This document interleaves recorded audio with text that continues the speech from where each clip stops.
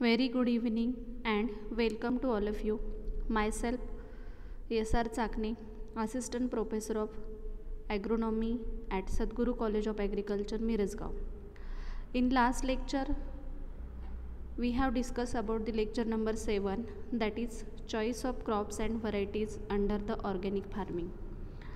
Here friends, today we will discuss about the lecture number 8 and 9, that is integrated disease and pest management in organic farming. Firstly, we will discuss about the integrated pest management, that is IPM. So this IPM is defined as, it means the suitable combinations of all the preventive, cultural, mechanical and biological methods which are used for minimizing the infestation of the pest below the economic injury level, that is known as the integrated pest management, means in which we are using the various methods, but these all the methods which are used by the integrating together, and we can minimize the infestation of the pest and diseases below the economic injury level. IPM measures, that means the integrated pest management measures, either they are preventive or the curative one. The control of pest, that is relies on understanding of the pest life cycle, behavior and ecology. Then it also involves the natural enemies, host resistance and the various cultural practices which are used for controlling of the different insect pests and diseases under the organic farming. So among all these methods, firstly we will discuss about the cultural methods for controlling of the pest and diseases under the organic farming. In this, firstly we will discuss about the crop rotation. This crop rotation, that is central to all the sustainable farming system. It extremely effective way to minimize the most pest problem while maintaining and enhancing the soil structure and the fertility. Then diversity is the key to successful crop rotation program. The diverse rotations are particularly effective in regulating the flea beetles, then cabbage butterfly, then managing the frequency with which a crop is grown within a rotation, maintaining the rotation's diversified habitat which provides the parasites and predators of the pest with alternative sources of the food, shelter and the breeding site. Then crop isolation or the rotation strategies, in which most effective against pests that do not disperse over the great distances and or that overwinter in or near the host crop fields. That means the crops isolation and the rotation strategies. Then the example of the crop isolation, that is rotation with the glucosinolates that containing the brassicaceae can be beneficial through the biofumigation effect against the various soil-borne pests and the diseases. Then the second cultural practice which is useful against the controlling of the insect pest, that is field sanitation, or it is also known as the crop residue management. In the field sanitation, the insects most affected by the field sanitation or the crop residue management will be those that overwinter in the crop residue. That includes the European corn borer, then pink bollworms, then sugarcane borer. The examples are in alfalfa seed fields. The alfalfa plant bug is controlled by burning the crop residue in late fall or early spring. Then the field sanitation is an effective preventive measure in fruit fly management. Then the third important measure against the insect pest control in organic farming, that is the use of the quality seed. The high quality insect free healthy seed and seedlings which are important for the prevention of the insect, pest and the diseases under the organic farming. So this use of the quality seed, which is considered as an important measure.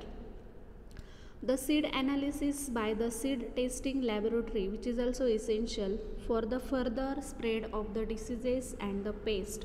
Then planting the physically sound seed is also important in crops such as the flax, rye and pulses. A crack in the seed coat may serve as an entry point for the soil-borne microorganisms that rot the seed once it is planted. The examples are the seed gall nematode in wheat, then the tomato root knot nematode. These are the examples.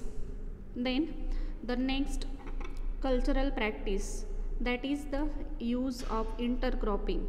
So firstly we will discuss about what is the intercropping. So the intercropping is defined as the growing of two different crops on the same piece of land in a definite row arrangement, that is known as the intercropping.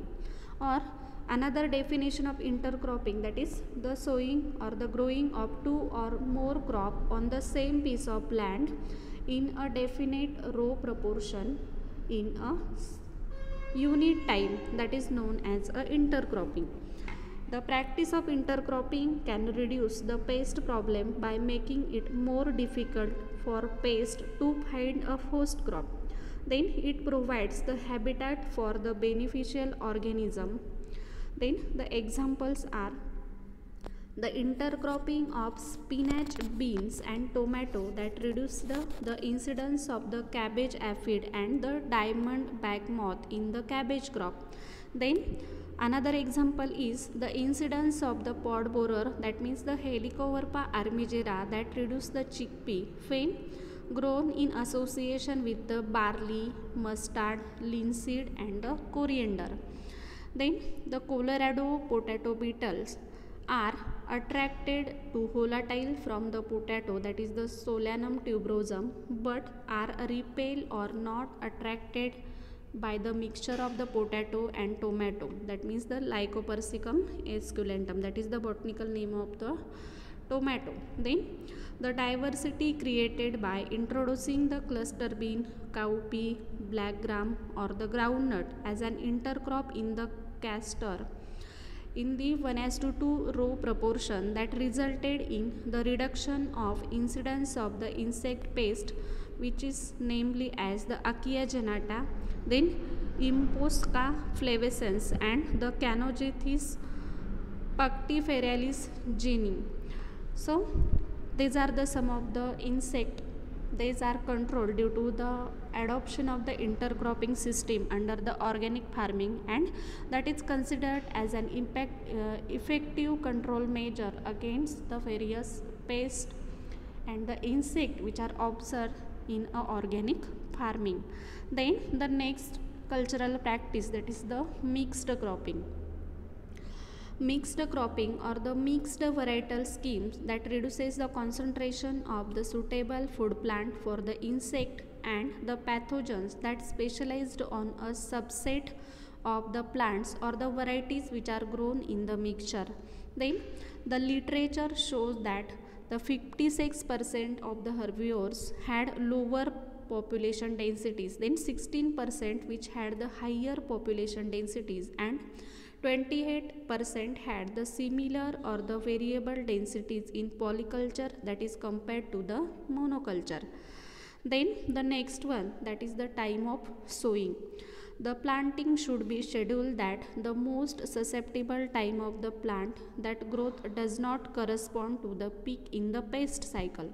Then early sowing that reduces the grasshopper aphids in the cereal crop, while the delayed sowing in which the wireworm and the cutworms in the cereal crop.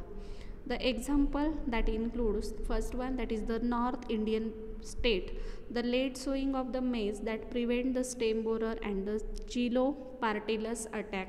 Then second example is the early sowing of the Kharif sorghum crop that lays shoot fly and the stem borer population. Then third one, that is the early transplanting of paddy that suffers less from the borer attack. Then next one, that is the depth of sowing. For most crop, the seeding should ideally be done when the soil is warm enough for the rapid germination. The seed that remain ungerminated in cool soil are more susceptible to damage by the insect such as the wireworm. The example is the potato seeds planted at depth greater than 1.5 inch take longer to germinate and are at a greater risk for the infestation of the wireworm. So that is the importance of the depth of sowing in controlling the various diseases and the pests under the organic farming. Then next one is the tillage practices. Tillage should be properly timed before the seeding, after the harvesting and during the summer fallow to reduce the population of the insect pests such as the cutworms and the grasshoppers. Then it also reduced or the zero tillage or the conservation tillage. These are also types of the tillage which is also important in controlling the various pests in the crop. The examples that include the tillage after the rice that harvest kill the stem borer, armyworm, then pupae, grasshopper, eggs, black bugs and the root weevils. Then the armyworm and the maize stalk borer often increases in crops grown under the reduced tillage. Then the next management practice, that is the water management. The need for irrigation is detected by the crop growth and weather rather than the need for the insect control. The example, drainage for 1 or 2 days in paddy crop that control the pest such as the whirl maggot, root feeding midges, then water weevils and the caseworm. Then alternate draining and flooding for 5 to 7 days that control the black bugs, plant hoppers, then gall midge, hypsa and the stem borers. Then the flooding of the land shortly after the preparation for 2 to 3 days, effective for killing the pupae of the helicoverpa and the spodoptera in the cotton. Then the next important cultural practice, that is the use of the mulches. All the mulches that suppress the insect in comparison to the bare soil. The examples are the suppression of the Colorado potato beetle has been demonstrated with the straw mulch in the potatoes. Then the organic mulches that suppress the Colorado potato beetle through a combination of the effect that involving the reduced host finding ability and increase the predation from the natural enemies. Then the next important mulch, that is the straw mulch, that also have been well studied in reducing the aphid infestation and the virus incidence in the several crops. Then the higher populations of the beneficial insect in which the buckwheat was intercropped with the squash. Then the lower pest pressure and the higher beneficial insect populations in which the intercropping buckwheat and the squash, which is considered as an beneficial control measure against this pest. Then the next one, that is the trap crop. The trap crop that attract the pest species away from the cash crop to be protected and into a specific area where they can be destroyed. Then depending on the target pest and the cash crop, the trap crops can be planted with or around the perimeter of the cash crop field. Then size and configuration of the trap crop, that is also important. Then proper timing of the planting and adequate spacing and the size of the trap crop. Then the knowledge of the biology and the ecology of the target pest species, which is also very important.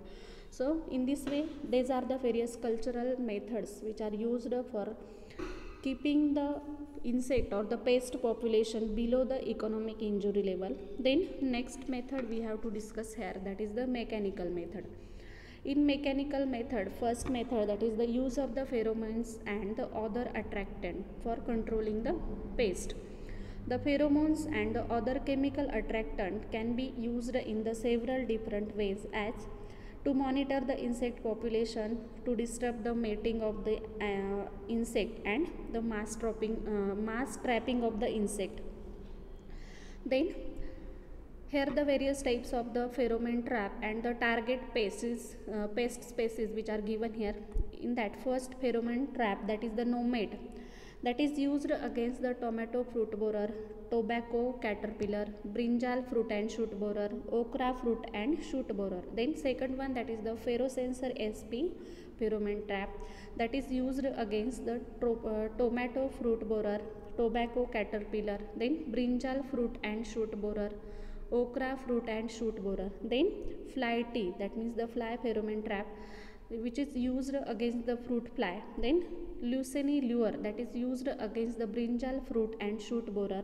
Then DBM lure, that is used against the diamond back moth. And the last one, that is the heli lure, which is used against the tomato fruit borer and PTM.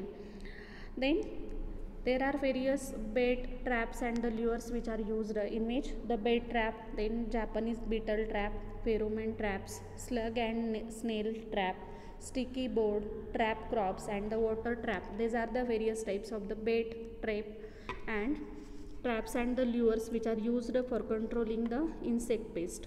Then here we have to discuss about some beneficial organisms which are useful against the insect, in which firstly we will discuss about the predators. The larva or the adult hunt, attack and consumes the prey. The example that includes the ladybird beetle, lacewing, praying mantid, then syrphid flies, then Asian bugs, minute pirate bugs, then spiders and the predatory mite. These are the examples of the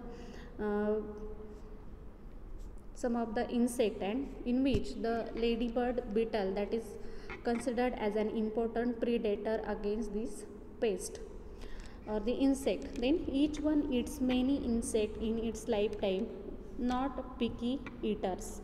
Then here some of the pictures of the field bug which is given here. Then after that, the some of the various types of the ladybird beetle, which is also considered as an predator, which is helpful in controlling the various pests. Then here some the pictures of the predatory flies which are also given, which includes the syrphid fly, then syrphid fly larva, pupa and the long-legged fly, which are shown here. Then here some the examples of the other predator, which includes the big eye bug, then tiger beetle, then predatory stink bug, minute pirate bug, spider and the lacewing larva. Then after that the predator, we have to discuss here some the beneficial organism, which includes the parasitoid. The immature develop on or inside a host, that killing it as they mature. Then they emerge as adult and continue the cycle. The example that includes the parasitic flies and the wasp. Each one eats only one insect in its lifetime. Then usually they are very picky eaters. Then the next one, that is the some of the pathogen that colonize and kill the host. The example that includes the various types of the nematodes, bacteria, viruses, fungi and the protozoa. Then the next one, that is the weed feeder, that can be attacked by the arthropod, then vertebrate and the pathogen, which includes mainly the fungi, viruses, bacteria and the nematodes. Then some of the botanical pesticides are also given here, which includes the pyrethrum, that is extracted from the flower in the chrysanthemum family, a contact poison with a quick knockdown, little residual effect. Then OMR approved product that includes the pygenic. Then the broad spectrum insecticide, that is highly toxic to the honeybees and the other beneficial. Then the insect which are controlled by this pyrethrum, that includes the aphid, beetle, then caterpillar, thrips and the true bugs. Then the next botanical pesticide, that is the neem, or which is also called as the azadirachtin. That neem or the azadirachtin that is extracted from the fruit of the tree that is grown from the India to Africa, which act mainly as an insect growth regulator, repellent, then stomach poison, and some fungicidal properties have been reported. Then it is relatively non-toxic. Then OMRI approved product that includes the azadirect, then neemix. These are the two products which are mainly available in the market. Then the neem products have little to no negative effect on the adult beneficials. Then insect which are controlled by this neem or the azadirachtin that includes the CPB, then Mexican bean beetle, then squash bug, aphid, and the more. Then frequent applications are more effective than a single sprays because the neem does not persist well on the plant surfaces. It is used against the immature insect. Then begin the application before the pest level which are very high. Then this neem which work best under the warm temperature conditions. Then neem's systemic properties suggest that applying it to the transplant just before the planting to the field could be an effective and the inexpensive way to control the certain pest. Then the next one, that is the microbial pesticide. Microbial tend to not to be as a toxic as botanical and are more selective and softer on the beneficials, which includes the Bacillus thuringiensis, which is also called as a BT, then parasitic fungi, then parasitic nematode, and the spinosad. These are the some of the microbial pesticides which are also used against the control of the various insect pest. Then firstly we will discuss about the Bacillus thuringiensis, that means the BT. Bacillus thuringiensis, it contains the toxin made by a soil bacterium. Choose the appropriate formulation for the pest. Then because the BT must be eaten by the insect to be effective, it is very important to apply the spray to the parts of the plant where and when the insect is feeding through the coverage is required. Then the young larvae are mostly susceptible to this Bacillus thuringiensis, this means the BT. Then the sprayed formulations which are sensitive to the ultraviolet light, then they are best applied late in a day. Then the several OMR approved formulations which are also available. Then the next one, that is the parasitic fungi. The example is the Beauveria bassinia. The spores or the fungus that germinates once they come into the contact with the insect pest. Then the fungus must penetrate the cuticle and infect the body cavity to kill the pest. Then which are effective on many insects, that including the aphids, thrips, whiteflies, and the grasshoppers. Then these parasitic fungi work best when applied at onset of the infestation. Takes a week or more after the application to see the evidence of the control. Then OMRI approved formulation that includes the Mycotrol and Neutralis. These are the two products which are available in market. Then the next one, that is the parasitic nematode. That parasitic nematode, they are occurring naturally in soil. Then they are semi-aquatic, live, and move in a soil water. Generally they are sensitive to the ultraviolet radiation and the desiccation. Then heterohabitids for control of the deep dwelling lethargic pests like the Japanese and the June beetle. Then Stirnerma nematode for the control of the shallow dwelling active pests such as the fungus, gnat larva, shore fly, etc. And the next one, that is the parasitic nematode. The application of this parasitic nematode which is done in this way: the spray or irrigation, then drip, fertigation, aerial, watering can, then application should be followed by the irrigation, and it should don't apply during the hottest part of the day, but soil should be more than 60 degree or more than 60% moist. Then soil physical properties that affect the efficiency. This parasitic nematode works well in labs, but poor understanding of the why failures which are occur in the field. The important to follow some Instructions while the use of this parasitic nematode. In this way, we have discussed here the various methods to control the insect pest and diseases below the economic injury level in the organic farming. Thank you.